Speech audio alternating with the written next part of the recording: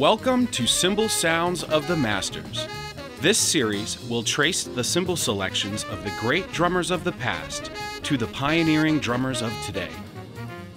Throughout this evolution, you will find that the music drove the sound, and it still does. Each interview will include a discussion of the music, sound, and process that went into making their choice come alive. Please enjoy this series as we honor the past, shape the present, and imagine the future.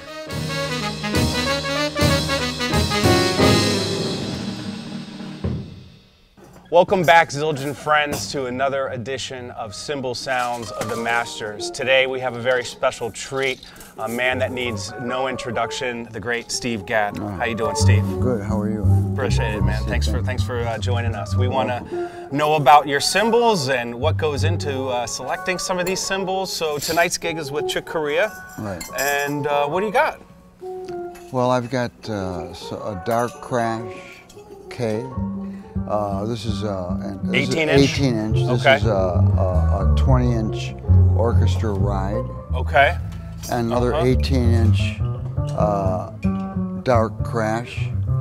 And these are like some mix and match. I got an A custom on top and like one of these.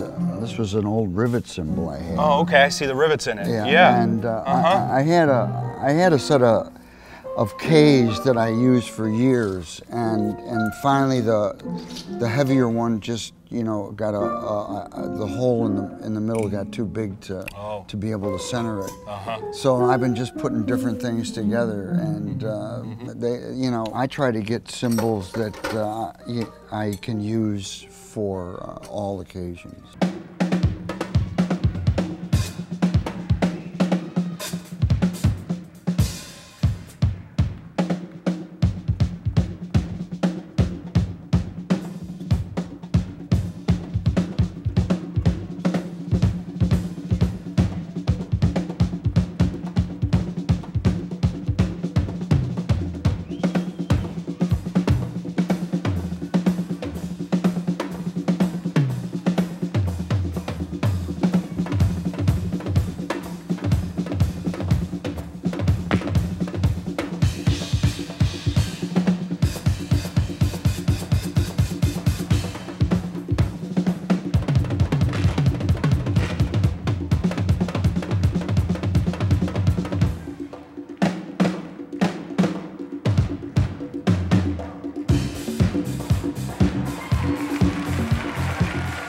So I travel with these two crashes, this orchestra ride, a 20-inch Constantinople ride that sometimes I'll put that over here, and I'll have two different rides, and I can also use that as a crash.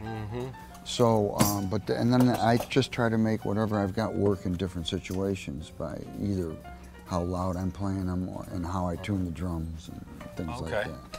The unique part of this that I see is the 20-inch classic orchestral selection. Now, I know this cymbal's designed specifically for orchestra and concert use. How did you get into selecting that cymbal? Well, because I saw Elvin was playing that. Oh, okay. I saw Elvin playing that a long time ago, and it sounded good, so I decided to check it out.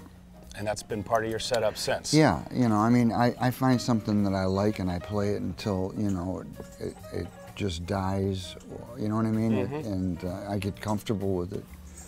And then when I have to change it, it's,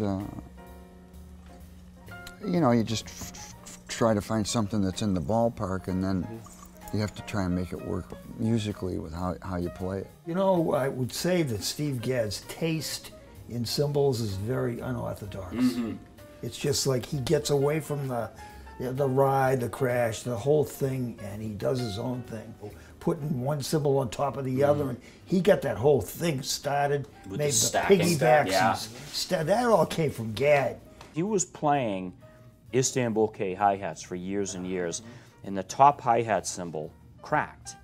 And he had all kinds of cymbals at home. So he took the bottom cymbal and he made it a top, and then he put an A custom hi-hat top as the bottom, which is a thin cymbal. Right.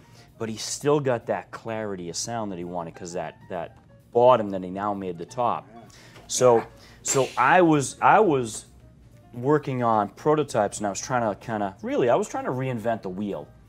And you know, my good friend here finally said, listen, what are you doing? You already have that cymbal. It's a K Constantinople bottom. Just go grab a K-Con bottom, and let's go grab an A custom top hi-hat, and let's just put it on some stands and see if we're getting what Steve already put together. So we put it together, and it's like, eureka. And we actually had Steve in the testing room. Man, I'm right over here playing. Yeah. We had 3 hi-hat stands set up, and he was matching the cymbals for us. He says, I'm going to put them together so you guys know what people want out of my sound. And he basically gave us a master class on matching hi-hat cymbals for his sound. And he goes, don't you guys want to make the best? You want to make the best, right? You could put a beautiful, clear cymbal up for Gadd, and it wasn't him.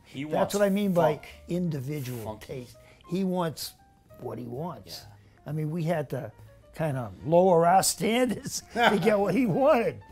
So I know you were also an integral part in developing the K-Custom Session series with Paul, Francis, and Leon. What was it like working with them and developing this line of K-Custom Session cymbals? Oh, I mean, I love working with those guys. And I mean, you know, in working with those guys, I was just trying to reproduce some of the old cymbals that I had played a long time ago. You know what I mean? It was just a matter of like trying to. It's not like I had a different sound in my head. It's like I've always played Zildjians. You know what I mean? And when one wears out, you have to try to find another one. And if you can get close to what you had, it's good. But if you can't, sometimes a whole other thing opens up some other doors musically. You know what I mean?